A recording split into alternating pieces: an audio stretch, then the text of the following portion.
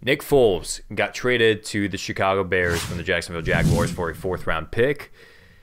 Do you feel like Nick Foles, with the contract that he has, with the trade that they made, is going to start over Mitch Trubisky in Chicago?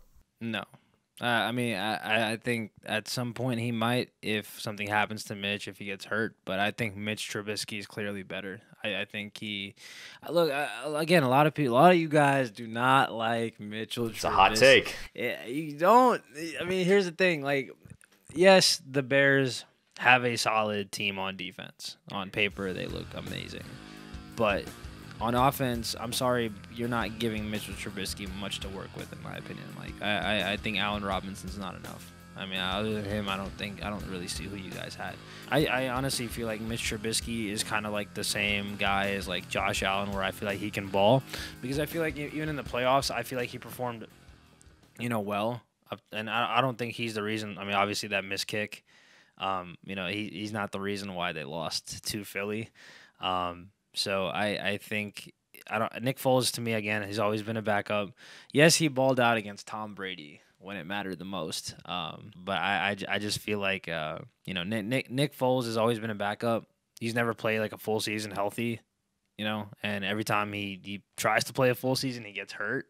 Yeah. So I think the Bears just did it because they saw Nick Foles take over at one point and win a Super Bowl. But I just feel like Nick Foles is a backup at this point. I don't think he's going to start over Mitch Trubisky.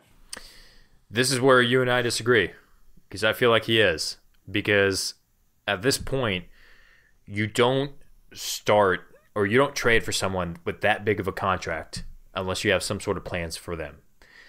And I don't believe the fact that the Bears are just going to trade for him just to push Mitchell Trubisky, just to give him that healthy competition and hope that Trubisky will be the better quarterback. I think at this point, Foles is more than likely the quarterback that can, hey, we'll start you, we'll restructure your contract just a bit, even though you're going to get $15 million guaranteed for sure this upcoming year in 2020. He's going to start for sure. He's more than likely, if it works out for the Bears, Foles is willing to accept less money when he needs a newer contract. Mitch Trubisky, he's at the point right now where he's entering his 4th year in his contract. The Bears don't know if they're going to pick up their 5th-year option, and he's a rookie that's looking to make a lot of money. So if it works out with Mitch Trubisky, he's going to be that next guy, like Dak Prescott, who's asking for like $30 million, $35 million a year. So I just don't see that happening realistically. I feel like Foles is going to start, whether it's going to be day one, I don't know. Day one. But you eventually think that he's going to start. I do.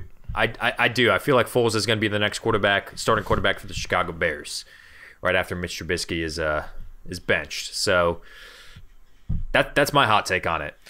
It just depends, man. I feel like he needs more help. I mean, Mitch Trubisky is like a game manager at this point right now. From what I'm looking at the stats, like 17 and 10 last year, 17 touchdowns, 10 interceptions.